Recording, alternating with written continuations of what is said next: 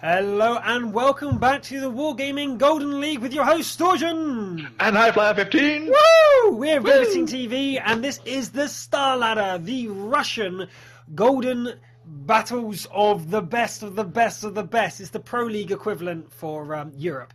Anyway, oh yeah, the first battle was amazing. We saw Nod take an easy 8 to the field, and actually in the final battle I didn't check last time, but it did 1,200 damage, just as much if not more than the T69s and co. However, we currently have for you in the training room Rage versus ACES SJ. Let's go in and have a look at the lineup, sir. What do you see?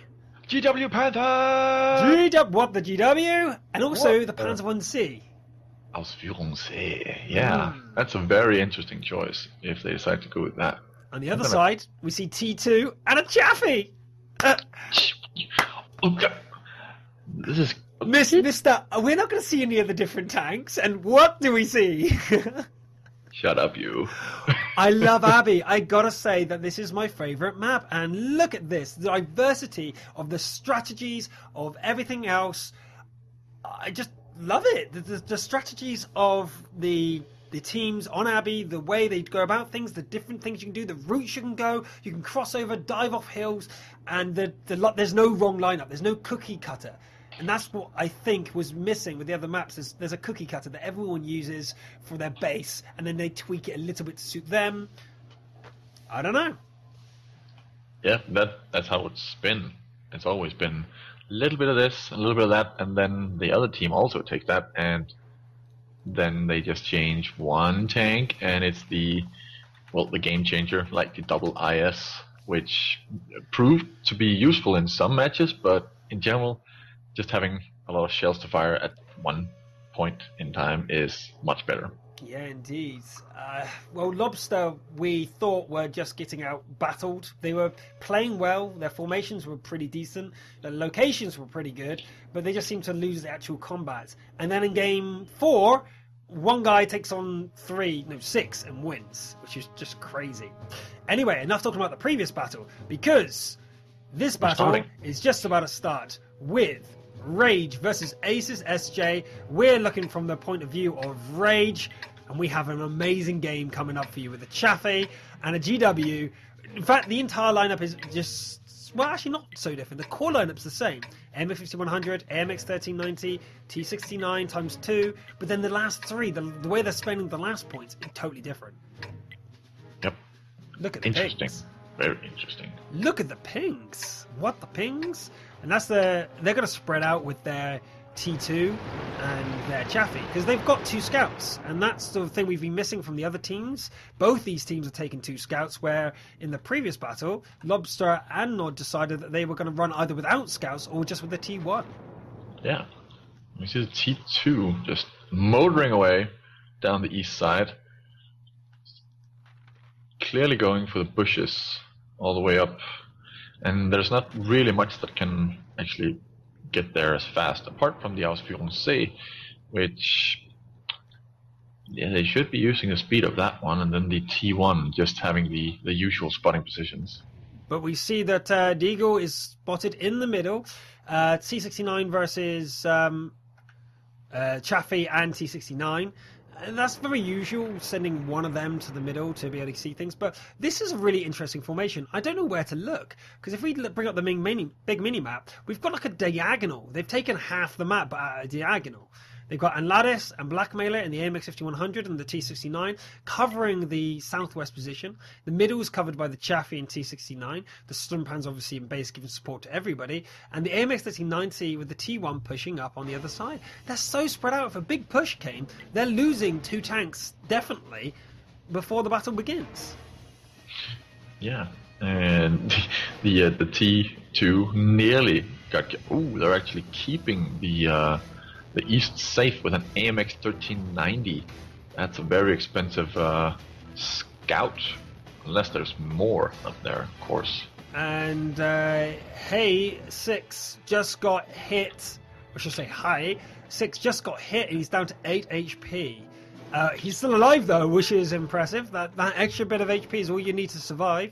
And with 8, he's still alive and kicking, trying to spot who is down the other side. Red already goes down. He got caught out down the eastern flank. Red is a crazy character we saw on Mines. And, yeah. Yeah, he got completely rammed by the T2, and the T2 just took the damage and didn't care. And now he's just sitting there going back and forth, and the Chaffee has moved up. And Hardy's taking quite a bit of damage actually in the middle there, trying to do something against Asa and Casares. But not able to make anything happen. We don't know what's going on with ACES SJ. The forces have not been spotted, but they've just deployed their hand as I spoke. Artosis and Scorpic goes in, taking quite a bit of damage from the crossfire here from Atlantis and Blackmailer. They're in a much superior position. If they can focus down Scorpic, there he goes down. That's a huge deal because they won't have enough shells to kill either Blackmailer and Atlantis. And Artosis actually is failing to penetrate with many of his shells. Blackmailer goes down to 704 HP, but Artosis will not be able to take him down as he tries to retreat out there, but he's not going to get far as Atlantis comes around the back to try and take him down. But in the meantime, we have in the middle Casares and Asa goes in against the Eagle and Hardy. Groff is also coming in, so unless the GW can connect with a big shell, this is going to go really south for ACES SJ. So we're looking out for them GW Panther shots because they could one-shot any of these tanks here. Groff, Asa and Casares could easily be taken out by that huge artillery. But Hardy S is going to go down with another 2 shells. If Groff and Casares can hit him, one more. Does someone have a shell left? Groff does and says good night. Asa, though, is in the Chaffee and doesn't have to reload, blocking the Eagle for trying to run away, trying to wait for a Casares to reload, but he does get past. Unfortunate position from Asa. He does. Has he reloaded? Thought I saw him shoot there. Yeah, he's. Nope. There he does. Still reloading. Yep, there he did. But he goes down with very minimal thing, and the GW Panther. Did Torin actually get any damage off? That's what I want to know. Yeah, I want to see the stats of that GW Panther again because it seemed like a waste of points. That's a lot of points. 6 points is a lot of points to take, and I just don't think we saw anything from him. Yeah. And the Panther, the R4GE got all the way down south to get into the base. See if he can even penetrate this Storm Panzer's fire. He is doing some damage, but 106 splat. So I was trying to update the listings. Yep. I was updating the listings, so I didn't actually catch that action. So I apologise there, guys. But where is it? GW Panther, 1 shell connected for 554. Yeah. Ouch. But, you know, the T-69s and stuff, you can look at them and say, oh, but they didn't do much damage either. Well, yeah, but they also gave HP. They were, you know, tanking shells. They were blocking shells. They were doing more than just damage. The GW doesn't offer any of that. It just does damage. So the GW Panther needs to do more than its teammates to actually successfully earn its points. Yeah. It really has to do more than that. That was like, what, twice the amount of HP it has? That's not enough. That's so not enough. You have to at least kill, say, 6 of your own kind to be worth it in such a tournament like this. League. Yes, a league. I keep calling it a tournament too, but it's the league. It's the league. But that was our first game of this set, guys. The set's of 5 games, and after this one, we have the schedule as follows. Red Gra versus New Star, and that should be at 9 o'clock Central European. All the times we display for you Central European for your benefit.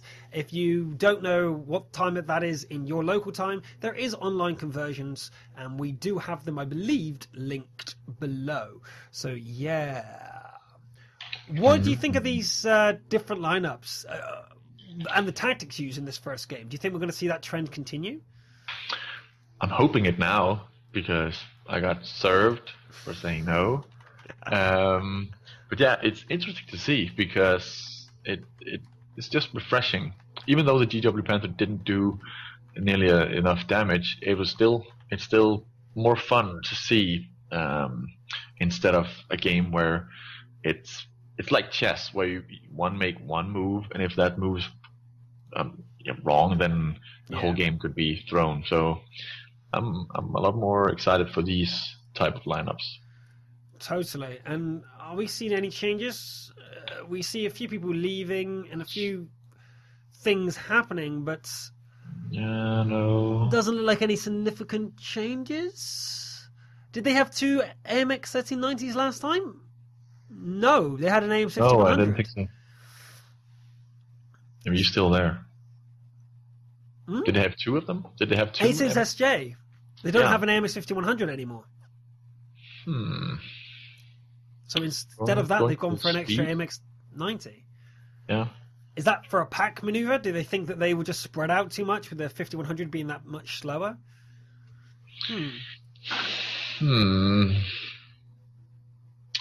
Interesting. This is the first team without a heavy tank in it?